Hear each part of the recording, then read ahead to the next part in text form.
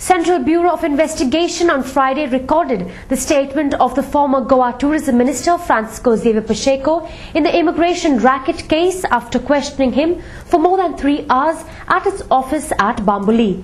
The CBI officials have also frozen Pacheco's bank accounts and have seized 3 of his mobile phones. Central Bureau of Investigation summoned former Tourism Minister Francisco Xavier Pacheco to its office in Bambuli on Friday afternoon for interrogation in the immigration racket case. Mr. Pacheco arrived at the CBI office at around 12:15 in the afternoon.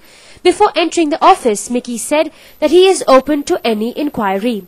The Banauli MLA and 2 of his associates have been booked by the Central Bureau of Investigation for forgery and cheating after the Bureau of Diplomatic Security, the security and law enforcement arm of the US Department of State, alleged that Mickey was involved in a massive immigration and money laundering racket. In this connection, the CBI and the income tax sleuths raided Mickey's residence and office at Banauli on Wednesday and Thursday. Mr. Pacheco is already battling the charges of mysterious death of his friend Navdit Rado, which forced him to resign as a tourism minister in July last. I don't want to come on their way of investigation because the matter is their investigation. Let them investigate.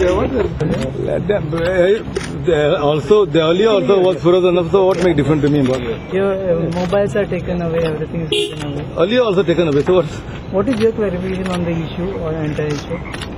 See, let them see. They are doing fair and inquiry. Let them do whatever they do. I cannot. I don't want to come on their way of investigation. Let them investigate. You continue to call this harassment? This is a harassment. I do see. They have all been doing. This is all going on. No, let.